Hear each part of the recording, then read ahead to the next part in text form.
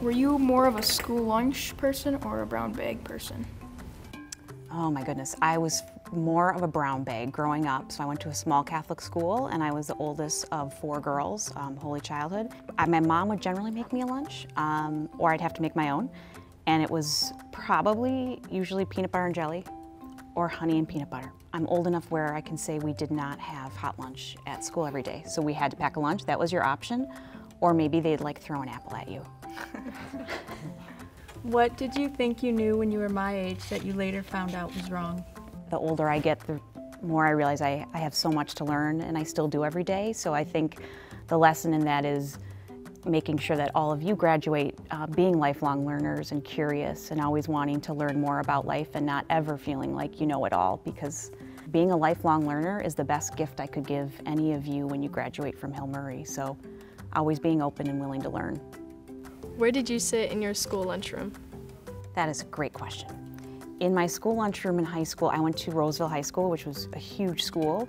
So I remember sitting wherever I could find an open seat, which was not often, and I ate really quickly before we had to run off to class. So I always remember being kind of stressed all the time because I wasn't sure if I'd find a spot to eat. So for Hill Murray as the new president, I really want the lunchroom, the dining hall to be a place where you can come, where you find food you can eat, where you can regenerate, rejuvenate with your friends, because it's usually one of your only breaks.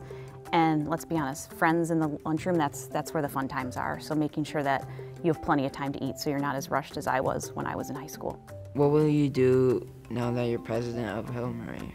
You know, I think we're going to do so many things different because the restrictions from COVID will be a lot less for the fall. Thank goodness. You've all been living through 15 months that's been really difficult, and so I'm excited to welcome you back in the fall, to be able to be in the lunchroom again, to be able to have athletics, activities all up and running again at full capacity.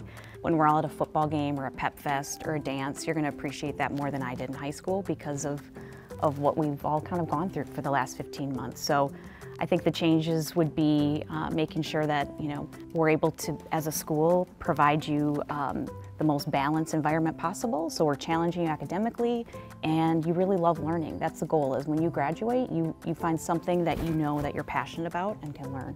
You guys, I am so excited to get back to normal a bit in the fall, and we're gonna have a lot of fun, and I'm just really thrilled to be the new president at Hill Murray. So we'll do this again, and let's eat.